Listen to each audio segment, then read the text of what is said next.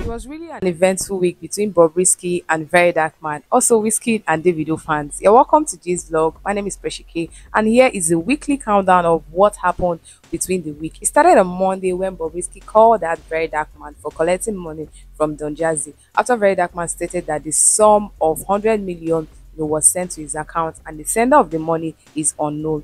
Cried out to the public so it wouldn't be a case of money laundering after he realized that it was Don Jazzy, and also come out to the public and appreciate Don Jazzy for sending him the money. Bobrisky made use of the opportunity to call him out for collecting money from the same person that he has been talking down on. Whiskey and Davido were spotted in the same club after several online banter. And just as expected, nothing happened. Rumors had it that Wizkid was the first, to be in the club before Davido and his fan came, which led to Wizkid walking out from the club when he sighted Davido and his fans. Bobrisky got arrested at Semeboda while he was trying to escape. Remember, he has a case with the National Assembly where him and Very Dark Man were invited for further questioning, and he was caught at Semeboda when he was trying to escape.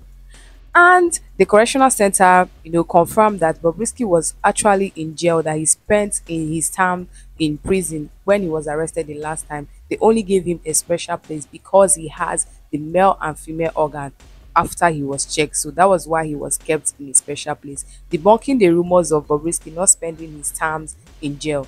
VDM called out Portable for beating up a young artist during celebration, beating a young artist, and even to the point of getting him hospitalized because the said person is owing him. He has been calling out Portable, to come and take responsibility, which has led Portable, to take a new leave down to the street and sharing things and being nice because Portable has threatened to submit all the videos of him being chaotic, videos of him being dramatic, bullying and maltreating people to the Canadian embassy, where Portable has a forthcoming show. Faz responded to the situation between his family and Very Dark Man, stating that Very Dark Man is the one that wanted him and his family to follow this route when he asked them, to take it to court since he's a lawyer.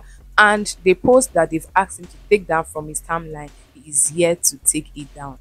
The old 200 naira, 500 naira, and 1000 will no longer be a legal tender after 31st of December. That was all for the weekly countdown. Share your thoughts with me in the comment section. Is there anyone that I missed? Let me know.